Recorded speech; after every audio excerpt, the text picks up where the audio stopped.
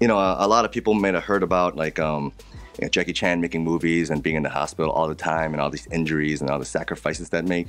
I live it actually, so I mean I can be proof of that. I mean I'm not as gung ho. I wouldn't dare say I'm as crazy as those guys, but and then film technology is a little bit different now. But I think I've been to the hospital after each one of my movies, I think. At least once or twice. I mean, usually it's thank God it's nothing too serious, but there's always going to be certain injuries. It's like when you're playing a physical sport, you know, playing football or any kind of sport, anything physical, making movies, making action movies is very similar. So a lot of trips to the hospital sometimes are required, yeah. So I've been in Asia for quite a bit. I grew up here in America, you know, having this dream, wanting to go back and make kung fu movies. Because, you know, my father and my mother used to go to Chinatown, rent VHS, you know, tapes, you know. I don't know if the audience knows what that is. It's a cartridge with a movie in it, anyways. But we used to rent those things. I remember watching Drunken Master, the first one, over and over and over again until the tape was worn out. I remember when I was making Once Upon a Time in Shanghai, Yun Changyan, one of the Yun Woo-ping's brother. Yun Woo-ping's brother. He was he's a really good man. We're filming, and he was reciting lines from that movie.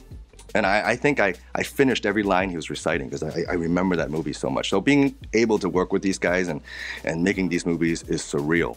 But like every journey has a beginning. When I moved back for the first year, not a lot was going on. I think it's like entering any kind of entertainment business in any country. I was the foreigner, even though I was Chinese. I grew up in the States, so things were a little bit difficult for me. But after meeting certain people, you know, kindness of certain people in the industry, I eventually made it in to do my first real gig. I did a few gigs before that, but I considered this my very an important gig in my career. It was the first time I was the assistant action and action choreographer, martial arts choreographer for a movie called Star Runner. It's there where I first joined the Qin Galok stunt team.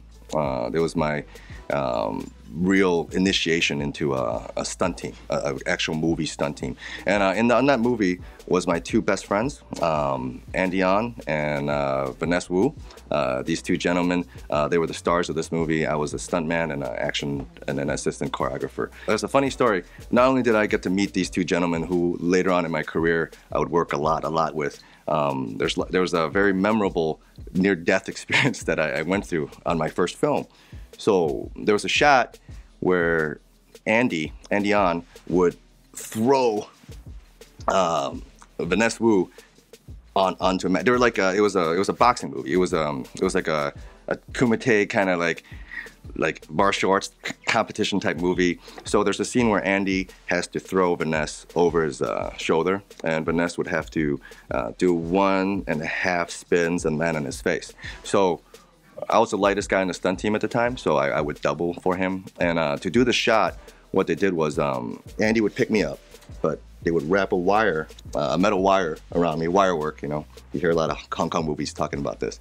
So it wraps around me between my legs and around my shoulder once. So as Andy throws me, the stuntmen pull the wire, and I would spin 1.5 times and should be landing on my face, flat down. So boom, boom, bam. Simple, you know, nothing, you know, crazy or difficult. But usually when on a stunt that's not crazy or difficult, you know, a lot of certain accidents might happen. But, you know, it was due to my inexperience and also, you know, but the experience of the stuntmen saved me.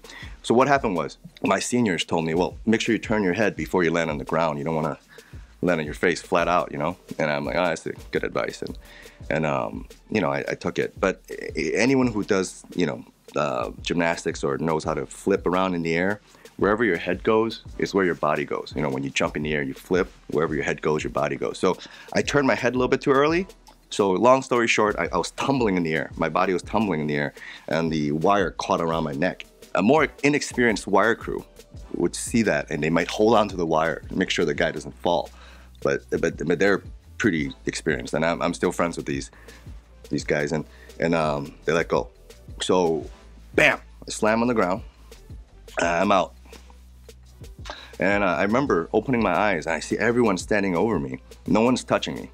I felt something on my neck, and it was the wire, and it was wrapped around quite a few times. I took it out, and then the stuntman, like, he's like, oh, everyone's like, oh, what happened? What happened? We all knew what happened. We all knew kind of what happened. But then the boss, the head of the team came over.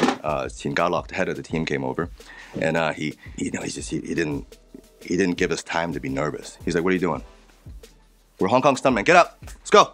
You know, he didn't give you a chance to get scared, right? Because you start getting scared, like it's like if you mess up once, you choke once, you have to do it again. There's a chance of you messing up again. But he didn't give you that chance, you know. So immediately I get back on the wire. We did the stunt again, and I was okay. But that was a pretty close call. So, you know, I got to thank the experience of the stuntman that didn't let me die.